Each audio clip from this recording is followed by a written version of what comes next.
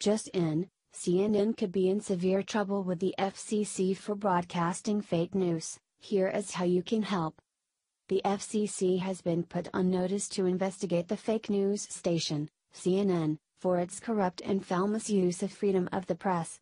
CNN has knowingly falsified stories time and time again, and they presume that no one would reach a point of saying enough is enough. Well, guess what, CNN? We have all had enough. Nothing is as disgusting to me as false rumors and propaganda being passed off as journalism.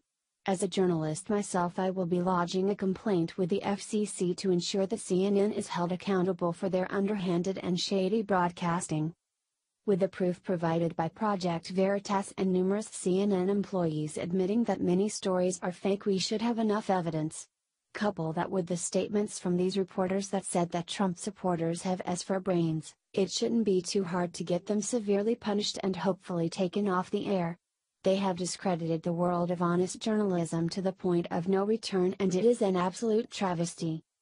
According to Red State Watcher Association of Mature American Citizens, AMAC, President Dan Weber has filed a formal complaint with the FCC asking them to look into CNN's broadcasting of false information. The complaint was filed after damning footage of Van Jones and producers saying the Russian hacking story is a fraud. Weber wrote the following in a press release. It became clear CNN personnel are violating FCC rules by knowingly broadcasting false information. It is the FCC's charter duty to prevent broadcasters from knowingly airing false information, and that's why I am filing a formal complaint with the agency. I further call on all Americans concerned with the preservation of truth and civil, democratic discourse to join me and the Association of Mature American Citizens by filing their own complaints with the FCC. Lodge a complaint here at consumercomplaints.fcc.gov. I fully support Trump and all of his tweets regarding CNN and the fake news they panhandle to the liberal left in the hopes of keeping the distraction going and furthering their ratings. Which they are failing at, by the way.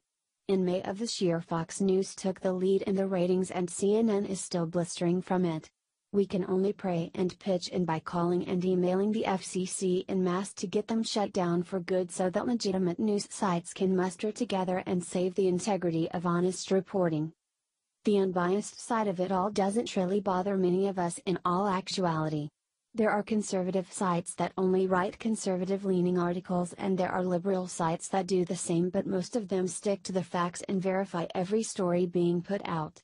CNN doesn't even bother to stay honest when being biased. They have been known to make up stories for the left to paint the liberal agenda as innocent in all things, and that is the farthest from the truth. Let's take journalism and news back to the basis of truth once again, shall we? Hit the link above to file a complaint with the FCC about CNN.